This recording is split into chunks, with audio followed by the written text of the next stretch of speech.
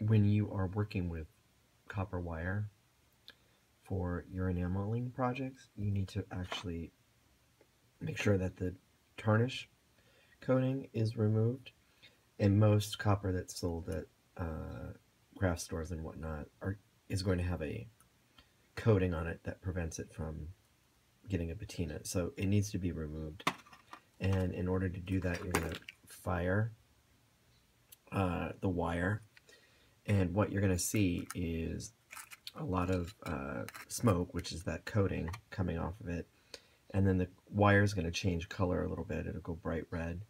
Don't overfire it because you can melt the wire. So let's take a look at what happens when you remove the coating from copper wire for enameling projects.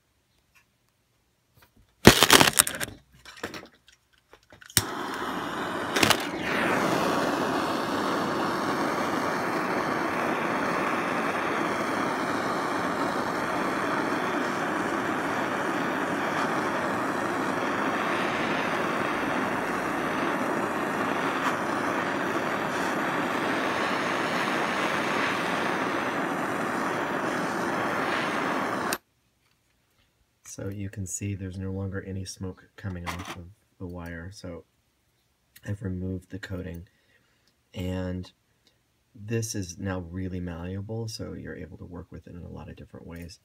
I would allow it to cool naturally. You could quench it in water.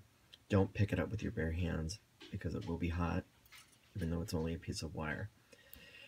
So this wire is ready for an enameling project.